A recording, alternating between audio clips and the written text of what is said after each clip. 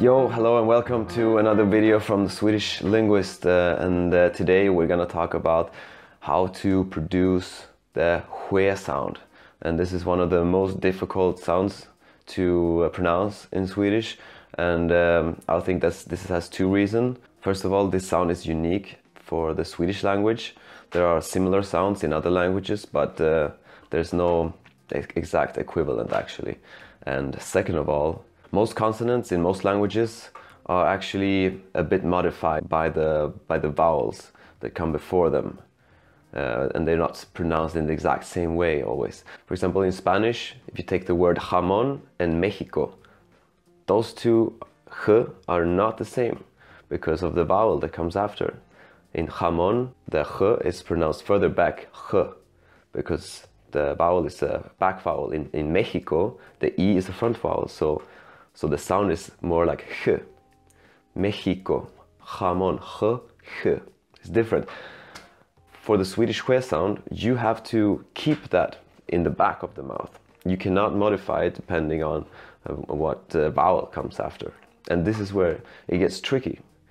And today I will teach you, first of all, how to make the sound, and second of all, how to make it stay in the back.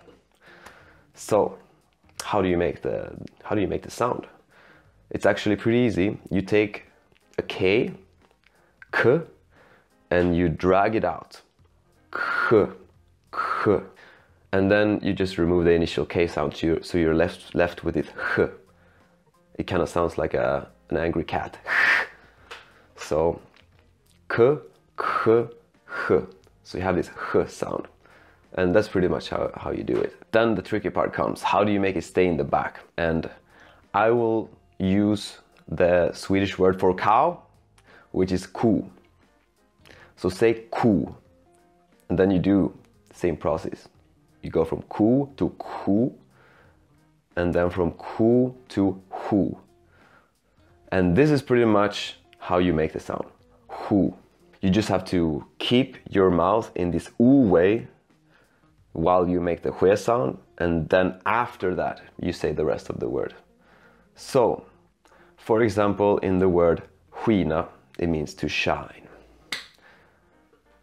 First you say hu, and then ina. It's almost like you put a little u in between, so skina. Think of the word queen. If you would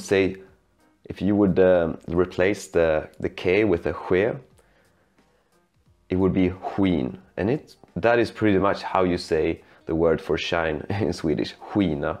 So putting a tiny little u in between could actually help, because it will keep your mouth in this back formation.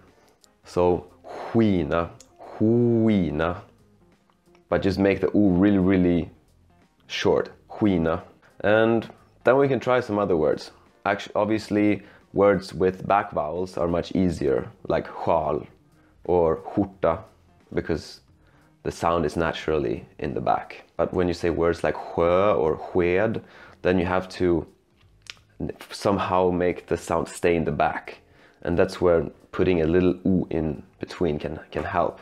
So when you want to say sjö, you start saying sjö, and you just try to make this u kind of very short. So sjö, sked, sked. And this is pretty much how you do it. So just think of keeping your mouth as an u, and then say the rest of the word. And this is how you start. And then as you practice, it will become more natural.